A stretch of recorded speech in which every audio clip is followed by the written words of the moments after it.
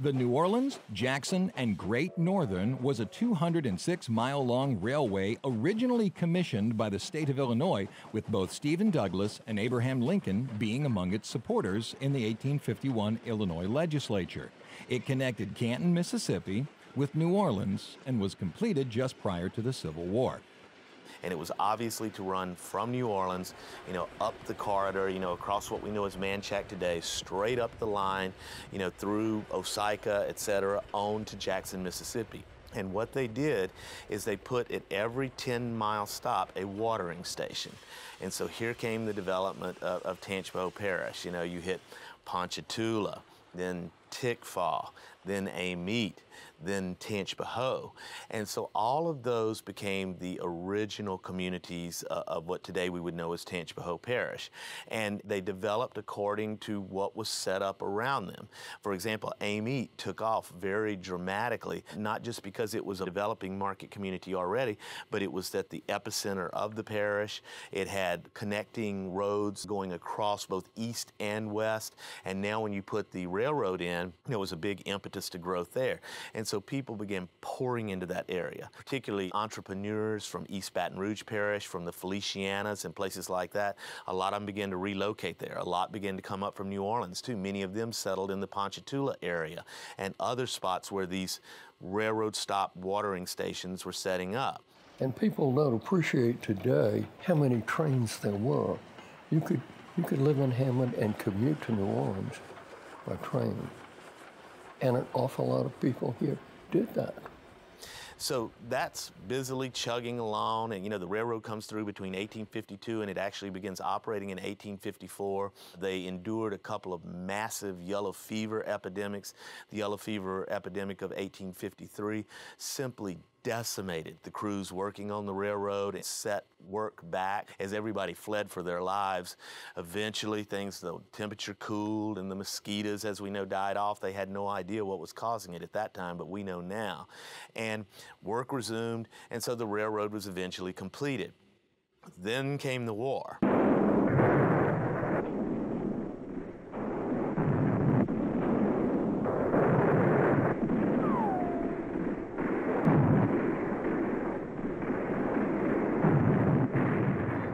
The area that would be Tangipahoa Parish played an important part in the Civil War. Confederates clashed with Union troops in every major destination along the railroad. However, perhaps its most notable contribution is with Camp Moore. Today, it is a museum, but during the war, it was the largest Confederate training camp in Louisiana.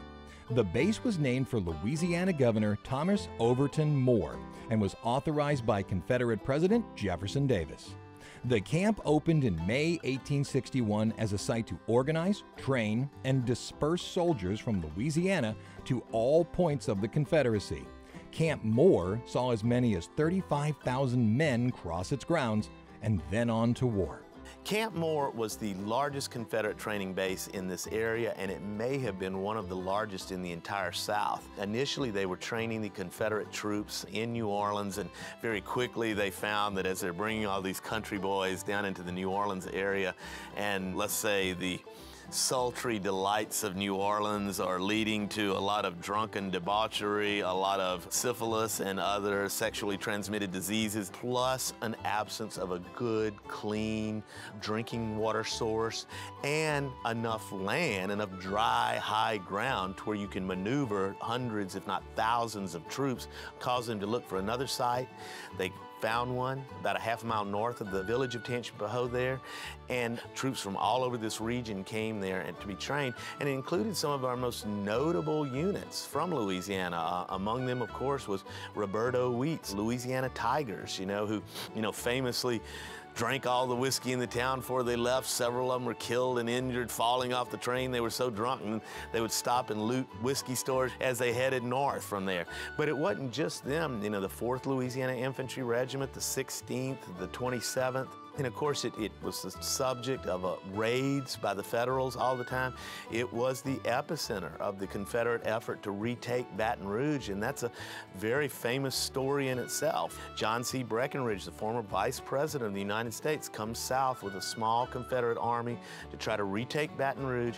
He hoped that when he got to Camp Moore, he would pick up as many as 5,000 additional troops, but when he got there, a measles epidemic was raging. So he got barely less than half of what he'd hoped for. And then they began this arduous march from Camp Moore there at Tangipahoa, Louisiana, to Baton Rouge in the August heat. And there was little water for them. They were drinking from mud holes and stagnant ponds on the way. And what's really interesting about that is when they arrived, the commander of the forces, Breckinridge, wrote, "We were augmented by hundreds of men and boys who came out with their scroll rifles and joined the army as they did, wanting to get a crack at the Yankees." They almost took the city, but for the firepower of the Union warships in the Mississippi. And one of the first people killed, of course, on the Confederate side, wearing the gray uniform, was Mary Todd Lincoln's brother. So President Abraham Lincoln's brother-in-law was one of the first people killed in this fighting at Baton Rouge, which had originated at Camp Moore. Many people who served in the Civil War that are from this area went through Camp Moore, and not many of them served in Port Hudson, which was the biggest battle in anywhere near this area. Yeah. There was Civil War action in this area. They were stationed in New Orleans, and the infamous Ben Butler was the commanding general there. And Butler was known to want to steal everything he could get his hands on.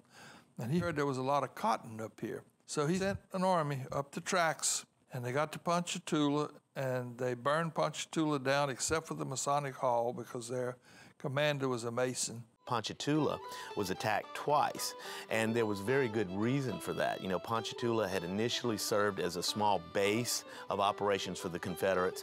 Then once New Orleans fell, they made it a much bigger base for the Confederates, and it was designed to be the launch pad for the Confederates' effort to retake New Orleans.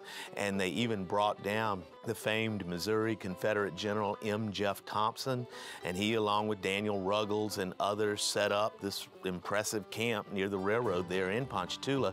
And the Yankees, of course, determined to hang on to New Orleans, were very aggressive, and so they attacked Ponchatoula in 1862, then came back in a multi-pronged attack on Ponchatoula in 1863 and devastated the town. In fact, Major Bacon, you know, who was one of the leading federal officers there, in his own words, in his autobiography, he says, "The legendary savagery of the Turks could not have been more thorough than what we did to Ponchatoula that day." So this wasn't, you know, this isn't something we talk about a lot around here anymore, but the Federals came in and they basically laid waste the town. And they hung around until a train had pulled forward and seen what was happening in the town. It went backing up the railroad with its whistle blowing the whole way to Camp Moore and loaded up. And the joke always was, so many of them were wanting to get a crack at the Yankees that they were hanging on by their fingertips to the outside of the train getting down there. And as those men were brought down, the Yankees withdrew and went back down the railroad towards New Orleans. The Confederates retook the town. But Ponchatoula wasn't the only spot that saw fighting. So around 1861, Charles Cate arrives, sets up his shoe factory, and he begins the construction of both the shoe factory itself, but also a timber mill, which as they cleared the area, they used the products of the timber, and he built a big boarding house for his workers, and a couple of more buildings rose up in connection with that, homes and the like. That then, of course, made this a target of the Yankees when they did come. And later in 1862, they did reach Hammond. And sure enough, they did take the town. They burned the shoe factory, destroyed all of the machinery, did everything they could to damage the infrastructure of the fledgling community there. And it was a horrific event for them. But when you keep in mind that at least 80% of the Confederate Army was barefoot by the end of the war, you realize just how important those were. And of course, C.E. Cate's factory gives rise to the town we know today as Hammond. During the raids up and down the railroad during the course of the war, there was a railroad repair facility at Uncle Sam, of course, which later, as we said, became Independence. And there was a sharp fight there. The Confederates were determined to try to hang on to that railroad repair facility. You know, being able to move troops and supplies along the railroads was critically important to them. So they did what they could, and what was notable about that fight was how many citizens came out and joined the handfuls of Confederate soldiers that were trying to contest the advance of the Yankees in that fighting. They moved on up the railroad to Amite, on to Tangipahoa, and others, burning the depots, destroying the railroad. In fact, here in the center, we have one fragment of a bit of the railroad which they had, you know, as they often did, heated up parts of the railroads and would wrap them around trees. You often hear those called Sherman's neckties and everything, to make it to where they could not reuse that iron, because getting metal like that and iron for railroad and to repair the locomotives and things like that was extremely difficult in the blockaded South. So hanging onto those resources was very important to them.